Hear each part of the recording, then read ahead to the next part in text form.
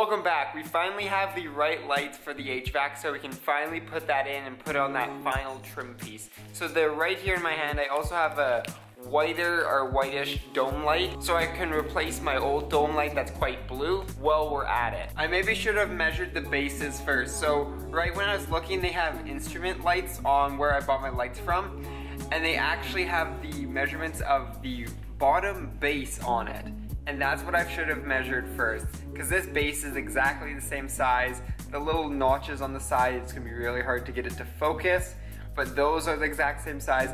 This is the correct light by all means, and it's LED. For any of you guys looking, I know a couple of you guys have 2004 STIs or cars with the same dash that are looking to replace it. This is the model number. They're NEO or NEO 4. They're the exact same size as the original ones coming out. They just have an LED and a little bit shorter. Also very bright. They're supposed to be much brighter than the original ones. Also, the dome light has a little more power than the one in there. Here it is. Look at all those LEDs. It's gonna brighten up the car a lot and just add a little bit more light, because I do have it to run when I open my door. So this will provide a lot more light. It actually has a little tiny heat sink on the back, which you know is packing a fair bit of punch when it has that. For the last time, we gotta take this HVAC out. If you haven't seen before, there's like 4 videos. I'll put the most recent one up on the top so you guys can watch it. But I actually don't have it mounted right. I just have it mounted here, which I don't even think it's done up that tight. And here, as you can see, there's a light that goes here, here, here, and here. So we're gonna take one of our LED retrofits, slot it in so you can actually see the little grooves, or you guys can't because it's too dark in there. But there's like little grooves, you just slide those in, drop it in, take your screwdriver and twist it. I believe it goes right, if you can get your screwdriver in. Once you've tightened it about a quarter turn so that it won't move, make sure it works. So just put your key in and then twist the light for nighttime.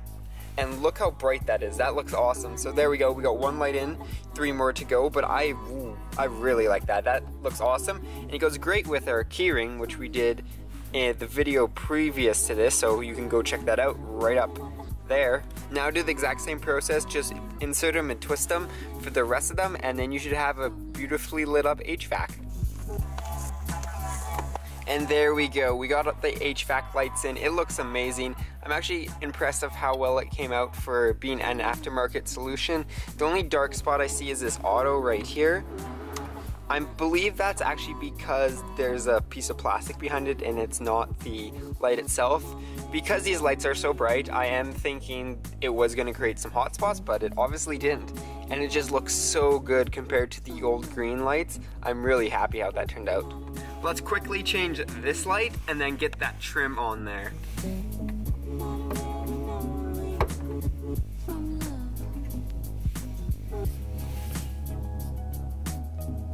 Old one. New one.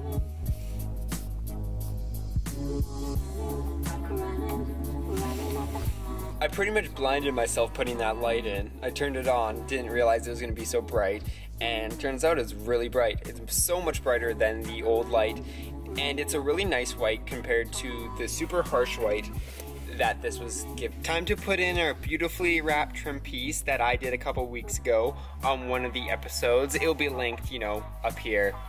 And we're gonna toss this on. This goes on really easy. There's just a couple screws in the back. Don't know if you can see it. Yeah, right here. There's one on the other side there, and then there's one just a little bit down there that holds the HVAC to this, and then the whole panel goes in with HVAC mounted.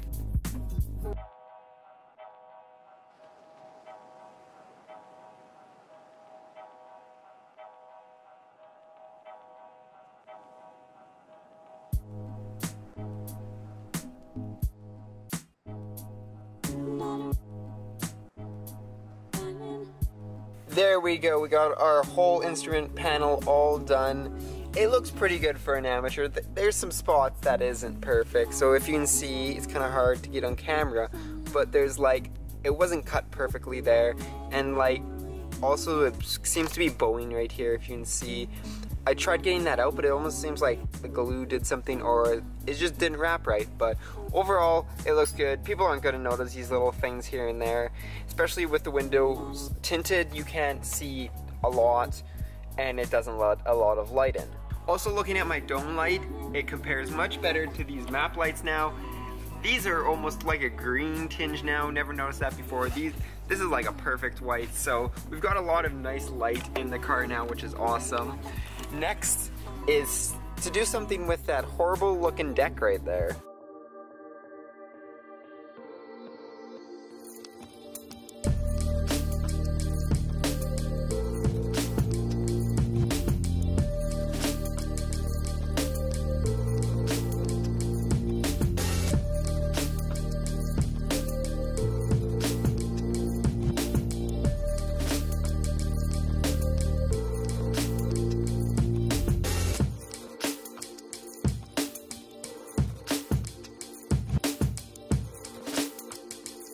That is it today. I just wanted to get those instrument lights changed out and get that trim piece on, because it's been sitting in my garage for almost a month since we first tried to change those lights using my T4 wedge lights.